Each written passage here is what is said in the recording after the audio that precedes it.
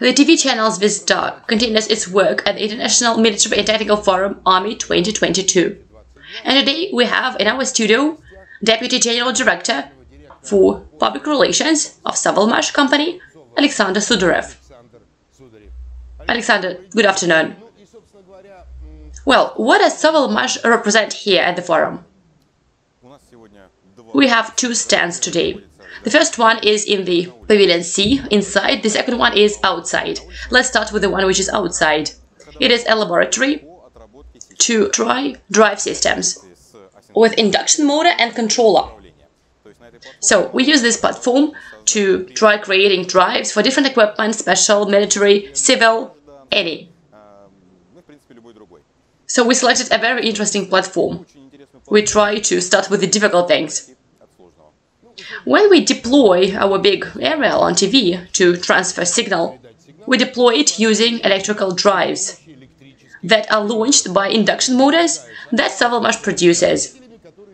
A house that Jack built. There is actually the second stand. Well, this one is clear, drives. What about the second one? We have a lot of motors at the second stand. They are representatives of our different developments. They are general industrial motors that put in motion machines, pumps, ventilation equipment, almost anything. Electric vehicles, it is traction motors. They're also represented at our stand. Traction motors together with controllers of our development with this mathematics and software was created by our specialists, by programmers. Inbuilt motors for manual electric tools, home appliances. And it is quite a small size solution. It is innovative. It does not have analogs in the world. It can work with a frequency of 600 Hz that are attained using standard classical software. A very surprising, strange thing happened. We today live in a very different world, and a lot of producers of different equipment, including motors, left the country because of the sanctions. It happened to the lift hoists as well. We're used to using lifts, and usually it was the company Otis that made them, and you could see that banner everywhere. Now Otis has left, and as far as I understand, while Otis was preparing to leaving and actually left, and it took about 3 or 4 months, you had the time to make your own system. Absolutely. We have developed a lift hoist without reductor. It has 8 modifications as of today, and it was created not by our own initiative, but for needs of a specific client, we won't tell you which, and it is represented at our stand.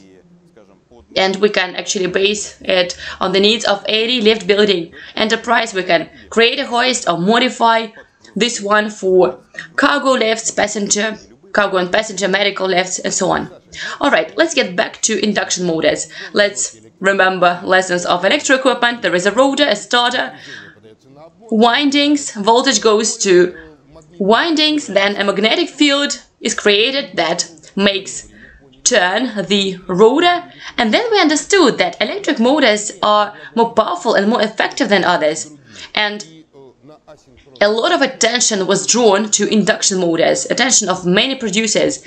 Now you have managed, in this sphere, which has quite many producers in it, you have managed to do a very interesting development. We take 4 old motors and we make 3 new ones out of those 4. The 3 new ones which are much more powerful. How? It is not really so. We take 3 classical motors and we make 4 our motors out of them. Okay, I got a little bit confused, sorry. So, modern producers, they try to achieve high classes of energy efficiency, IE3 or IE4. IE3 motors, they are available, you can order them. As for IE4 motors, well, our colleagues are not really telling you all the truth. Yes, they exist, but when you look at catalogs, they don't have the necessary sizes, and even if they are there, they usually have a supplementary cooling system which is bigger than the motor itself. Of course, it increases the price, and of course the cost of production of these motors is much higher because sizes are bigger as well. Everything is bigger.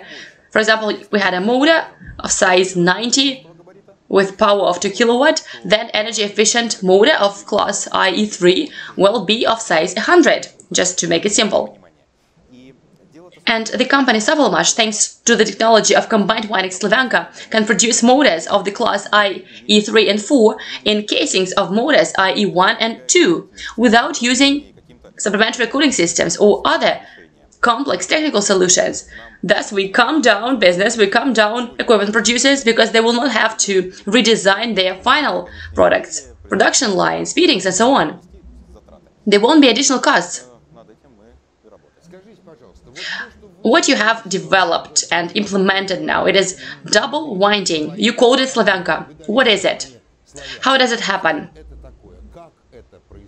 Well, let's start with the following. The idea of combining windings is not new. There are two classical windings in the world, a star and a delta. A long time ago, an electrician that no one knew in the Urals tried to combine them. He connected them in parallel, and he managed to do that. He got some good results. And then Vlasov and Morozov learned about that, they patented the technology. Then the technology was not developed for some time, it was lost. And then Nikolai Ilovega found it, he started working on it. He came up with some solutions in specific sizes of motor with specific equipment. And Dmitry Duyunov, who is the developer of combined winding Slavyanka, learned about that solution back in 1995. He multiplied the idea, he developed it. He created more than 300 electromagnetic schemes, and today we have the possibility to create motors with these windings, with different motor sizes, in different executions. It is dozens of thousands of machines which we can create, and we actually work on it. There are more than 100,000 electric rotating machines working on that technology. Okay, you have mentioned the most important thing. There are a lot of electric machines that work in production. They suffer from wear and tear, they need to be replaced, you need to buy new machines. However, there are standards, there are mounting sets of the casing that was designed initially. If we buy a different machine, we need to redesign it fully. It is what you mentioned, we need to redesign all of it. However, today, thanks to this know-how that you are talking about, that is represented here at the forum, we having the same mounting sets, the same machine.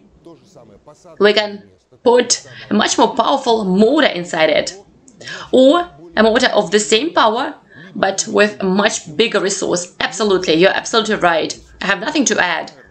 I can say the following.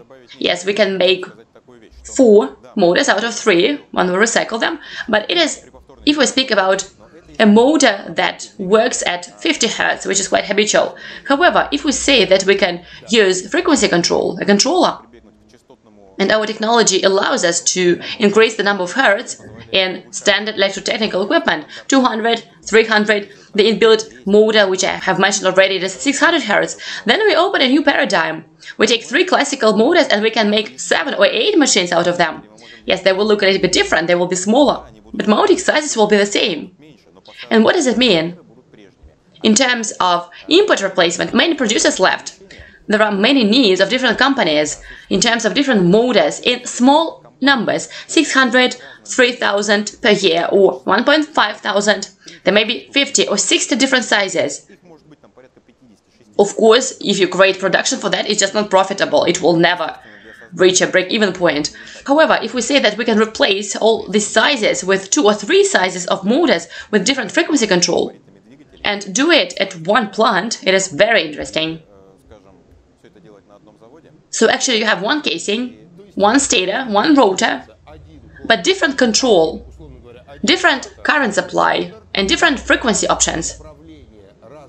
And this motor can function in absolutely different modes and with different loads.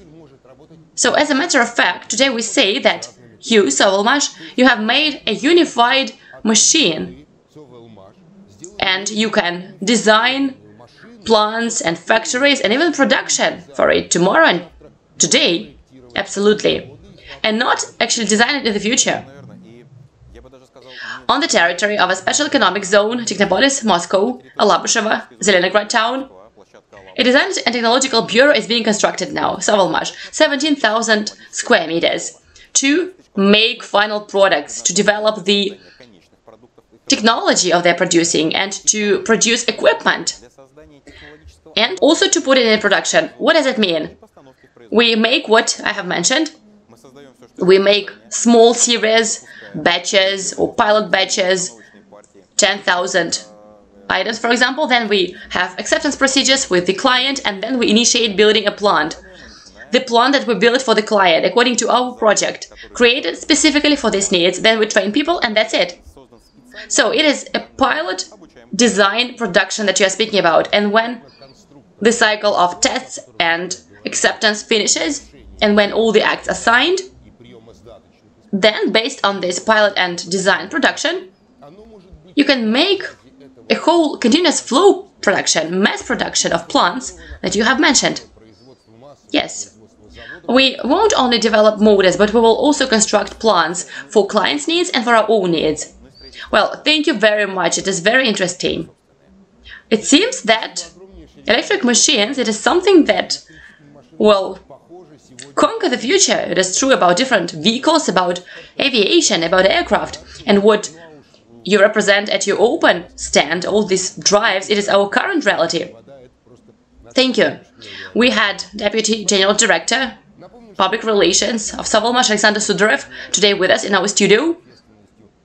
As for what is happening at the forum Army-2022, learn about the news from the TV channel Zvezda and follow all the events on our website tv.zvezda.com. See you later.